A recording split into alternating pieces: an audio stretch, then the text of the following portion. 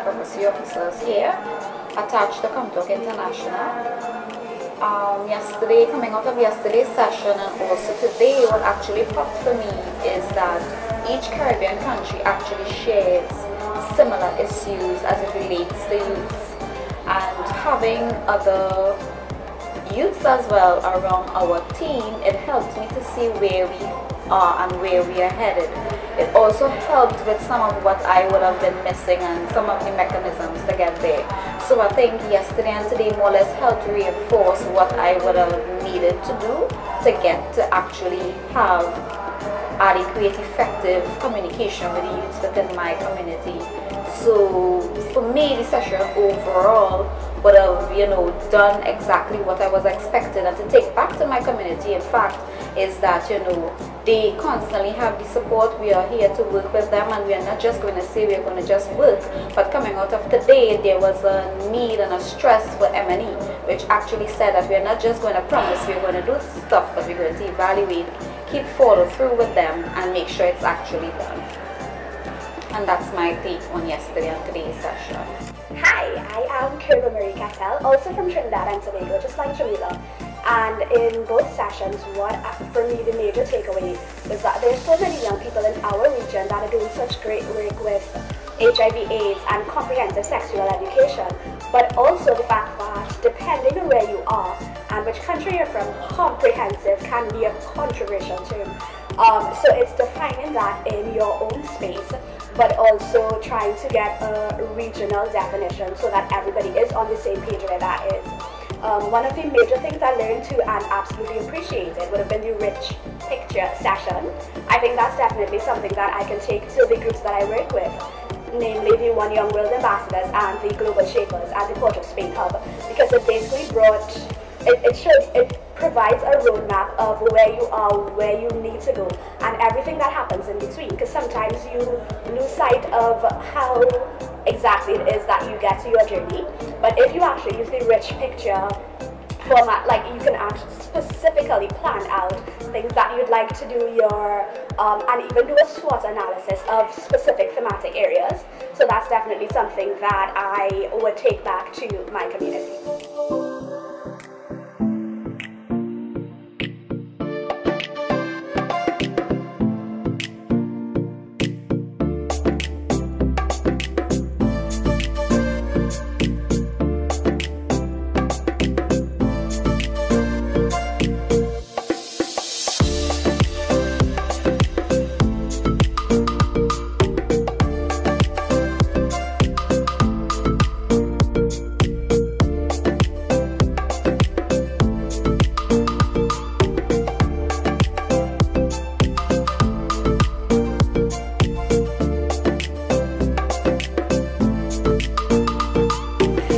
Hello, my name is Dio Grajales. I am from Belize.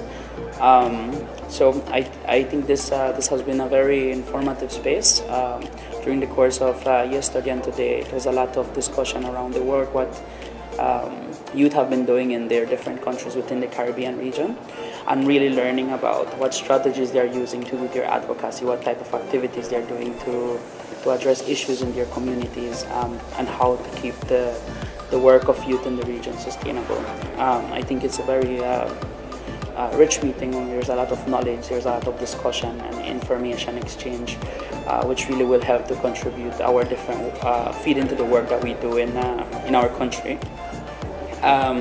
For me, I think one of the activities I take the most is the importance of the documenting through policy briefs and all of that. Yesterday, we had a session on policy briefs and information of putting this data and putting it in a structured way where you can present it to decision makers in order to foster your advocacy work within your country, which is something I think is very important.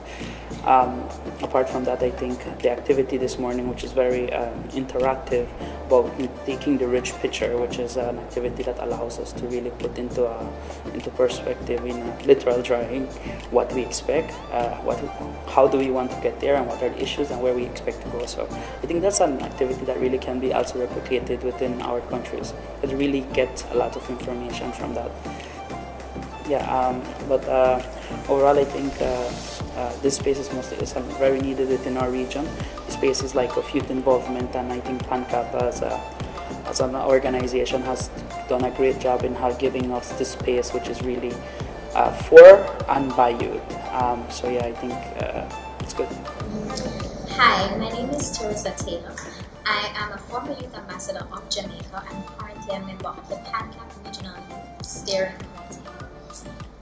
We are here talking a little bit about the 3rd annual leadership conference on sexual reproductive health, rights and HIV. Basically, over the last couple of days, we've been discussing the statistics that has been presented to us in respect of young people and their access throughout the region. It was very interesting for me to find out that a number of countries are having the same problems and are addressing them differently, but have not been collaborating to get best practices across the region. And so we tend to be operating in silos, doing good work, but not enough work at a regional level, because we do not know that other countries are having the same issue or that they've actually addressed the same issue before. What we found very useful too was the information about Jamaica's safe spaces, the teen hub that we have in Jamaica, which is not really labeled as a health center. It's really just a place that young people can jam, and it is something that has also been duplicated in places like Trinidad and Tobago, and I see that Belize also has a similar model going. It's been very fun discovering just how interesting best practices can be adapted across the region, and how we will find different ways of solving the very same problem based on the situations that we find ourselves in, but how similarly those solutions have come to solve the issues.